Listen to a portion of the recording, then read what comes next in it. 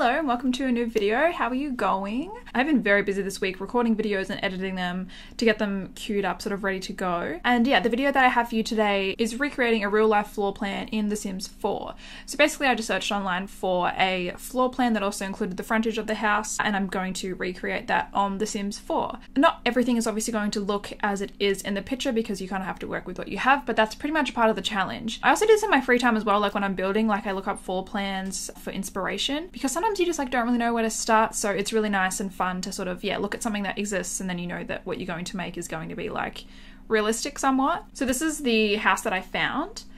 You can see that it's kind of like an American sort of build. There's no garage, which makes it really easy to do in The Sims 4 because obviously The Sims 4 doesn't have cars. So yeah, I made sure to find one that didn't have a garage. So spoiler alert, I'm super happy with how this house turned out. I think I replicated it really quite well, but you know, we'll see as the video goes in on how it sort of comes to be. But an issue that I did have was working out the width of the house because, yeah, in the picture you look at it and it's got a very slim hallway that connects the bedrooms and the bathroom. And when I was playing with that, like in the game, it was kind of hard because I had to have a hallway that was only 1 square wide, which is obviously a very, very thin hallway in The Sims 4. But if you look at it in like comparison to the actual floor plan that I looked at, it is accurate in regards to sizing.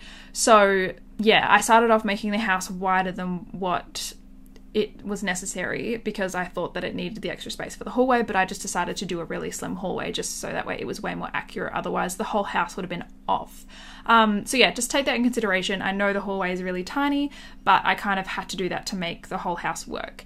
Something else that I missed as well is that little front of the roof. What is that called?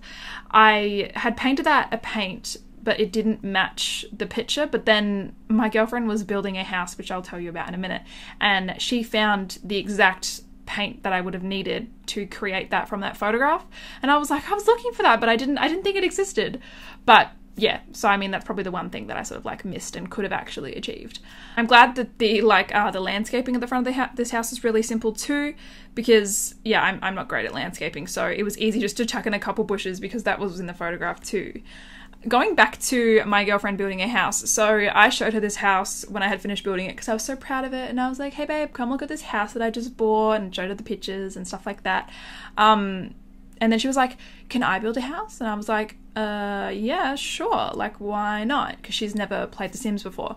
So, and I have wanted to film some videos with her on my YouTube channel, but obviously she's never played The Sims 4 before, so she doesn't know any of the controls or anything. So I thought that it would be like a great opportunity for her to actually like play around a little bit, give it a go, and like get used to using the controls. She started building her own house the other night. She started at 8:30 p.m. It got to midnight.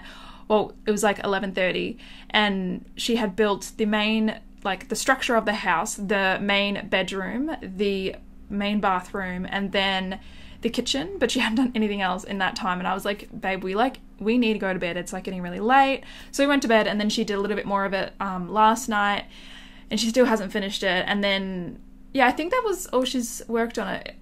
She worked on it a little bit yesterday during the day as well, but she still hasn't got this house finished. It's also a really big house though, which I feel like when you first start building in The Sims, you make your houses way bigger than you need to be, but then once you learn like how big the items are and how big your Sims are, and like it takes so long for them to walk through such a large amount of space, that's what I find anyway.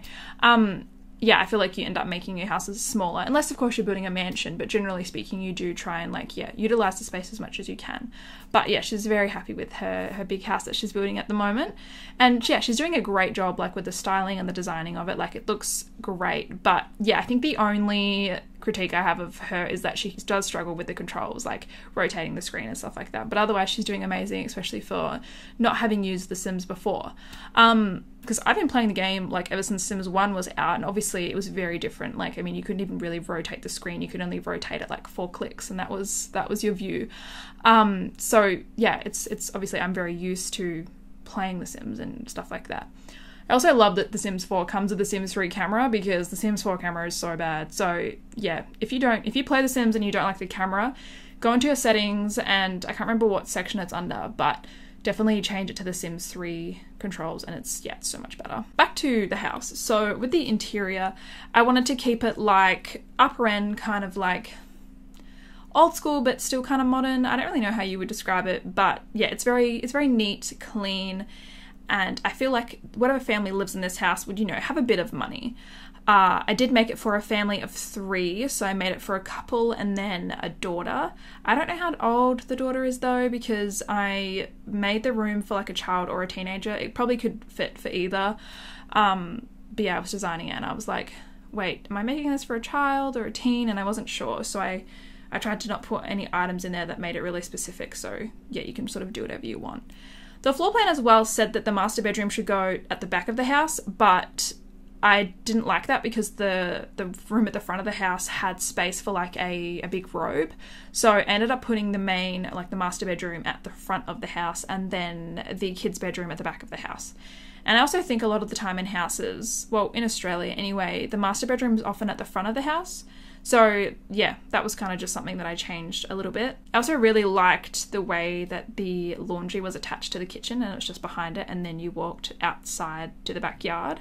It's very different and not something that I would really do in a build. So yeah, it was nice to try something different, and yeah, I really liked that.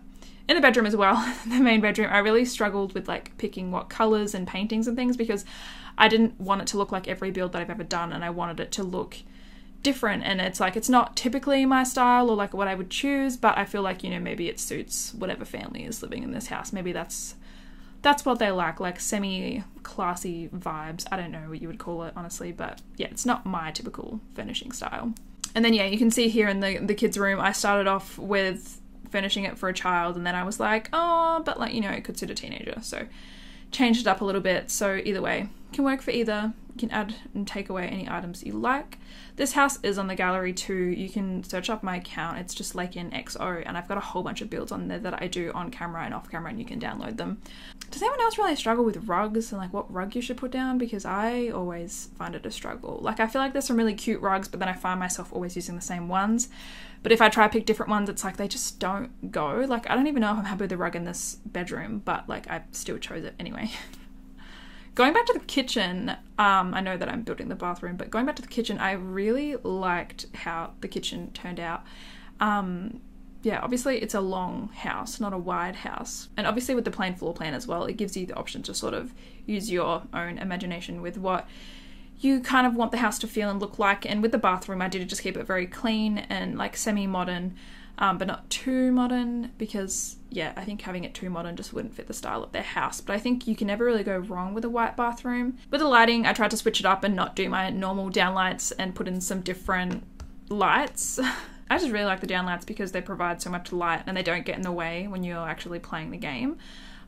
Which I find a lot of lights sometimes do. It's the same as like big wardrobes and things like that. Like, it takes up so much of your view space when you're playing the game, and it's just not very like, yeah, player friendly. For the outside of the house, again, I kept it very simple because obviously the focus was mostly on the build, and I just put a couple of skill items out there like the chest table and the easel, and then like a couple of bushes, because yeah, the floor plan did say that it had a patio outside, so I did do that and include that in it. And I did this entire build as well and forgot to put flooring in, so I had to go back in after and add in some flooring. So the house on the gallery does have flooring.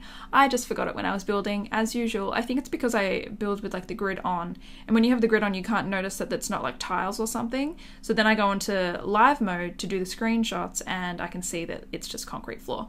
So yeah, I went in and fixed that. And then yeah, here are the screenshots. I hope you liked today's video. If you did, make sure you give it a thumbs up, leave me a comment down below, and subscribe for more videos. And yeah, thank you so much for watching. I will see you again soon.